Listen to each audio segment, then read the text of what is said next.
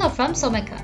In this video, we will introduce you Africa countries heat map generator. We have updated our Africa countries heat map with some additional features. I want to show you how you can create your own heat map within a few minutes.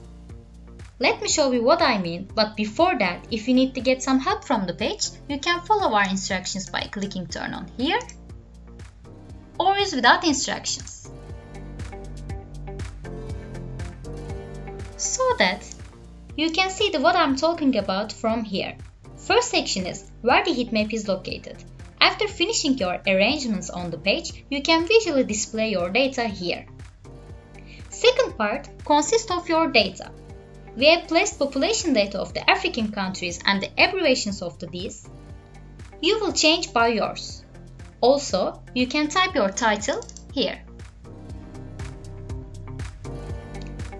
Lastly, in the settings section, it's all about your heat map's appearance. Let's dive into each of them. We have defined 5 color scales to here. These colors indicate your value limitations. For example, when some data falls into the first range, it will be painted first color from the palette. But if you would like to see different color on the heat map, select one cell, go to Home tab and change it from fill color. And this table is for your value limits. The countries' color densities will be painted according to these limitations. In the color and legend part, you can change the color of background and the country border. Also, if you do not obtain any data for some countries or when the data is not the range of the limitations, you can paint them gray, for example. And lastly, about legend display, you can also show or hide legend information on the heat map like this. It's your choice. You can change it from this drop-down. Lastly, in the text setting parts, it's all about showing the names of the countries on the heat map, or not. So when you click no text, you won't see anything on the heat map, you will just see the colors. And when you click country names, the heat maps display country names to you. And when you click display text, you will get your text part on the heat map. For example, we use abbreviations of the countries. You can also change this part by yours. If I choose this option in below, I will see the abbreviations of the countries on my heat map like this. Let's just go a little practice here by doing together. I want to open up another Excel workbook. It's a list of African countries' GDP rates data of the 2017. Actually, I found this data online and sorted them alphabetically. Let me go ahead and just copy this data and paste here as a value also. So, about my color density, I should define my value limitations.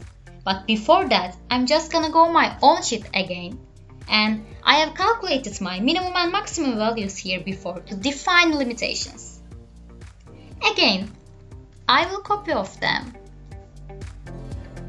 Paste here as a value also. And after that, I will come in here. Let's select red one here and display text again. And I wanna black border color. Yes, I'm ready to paint it. Here, the last view of the heat map. As you see, the new heat map is colored according to my current values. And the borders are the black as I do. In addition to this, you have a button here that says Export as a PDF. And when I click on that, it takes me to the page where I can print the final view of the heat map.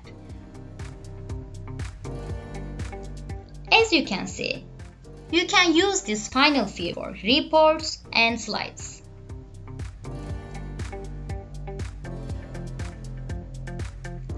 Lastly, you can make some customization on the heat map also.